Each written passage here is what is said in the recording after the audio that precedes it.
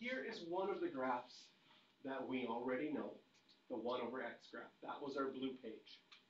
So in your head, when you see 1 over x, I would want you to be able to switch between algebra and graphically in your head.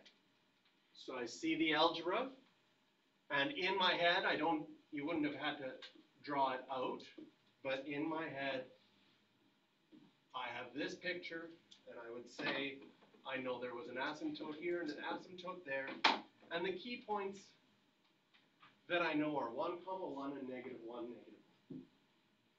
So each of those colored pages, if you don't have those graphs in your head yet, that's something I want you to do as homework as well. Take a look at those and say, do I remember what the x cubed graph is? Do I know 3 important points on that? Do I know 3 important points on my square root graph?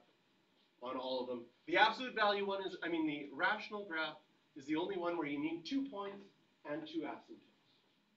So you have that in your head.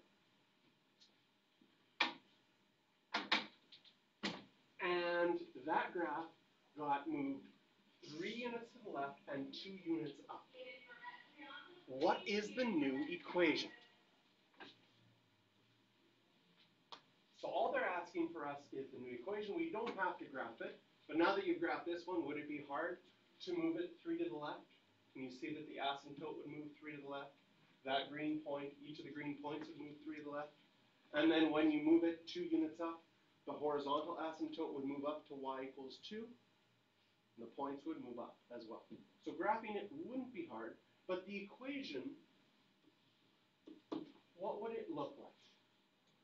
Again, we know left and right happens inside the function.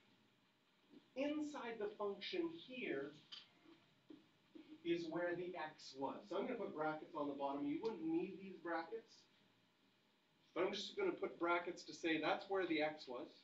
Now what do I have? 3 to the left, I would have an x plus 3 instead of the x.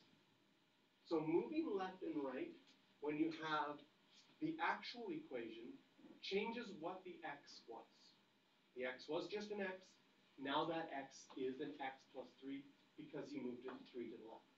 Moving up and down is outside of the function. So if I moved it up 2 units, that happens afterwards, plus 2.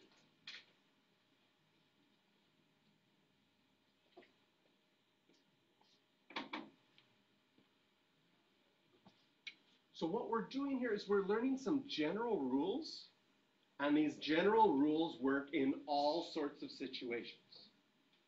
So if you learn the simple pattern of the general rule, then you should be able to apply it to all situations, and that's the idea. Okay, questions for this one? 12, 13, 14, and 15.